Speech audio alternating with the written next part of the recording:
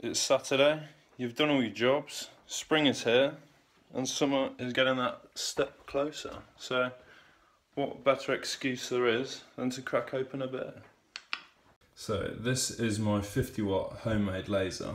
I built this all up from individual parts and components. It took me about 3 months to make.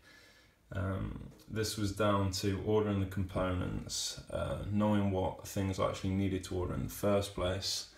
A majority of that decision making was down to the mathematics, and then social life, personal life, yada yada yada. So this is complete with a 30 amp trigger switch, which I got from my car, so that handles the capability of the circuit which I needed. Battery pack, this then goes through the positive cables, goes through the breadboards, goes through the regulators, through the resistors. There's a capacitor there to knock off the voltage spikes.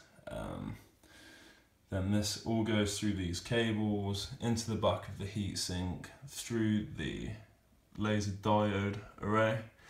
The light then channels through that magnifying glass, reaching the focal point. So yeah, let's see what this bad boy can do. But anyway, let's get this beer. So today we're on the Banks Ale. Let's pop the cap off this thing. Right, so in every individual case, like everything else, safety is unnecessary with this. This laser will completely strip your eyes, you'll be blind. So always wear these. So let's do this.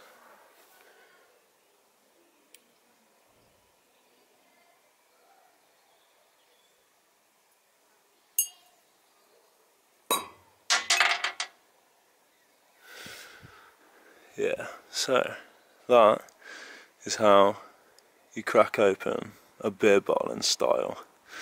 Now this trick will definitely get you dim girls. Peace. Well, I hope you liked that video.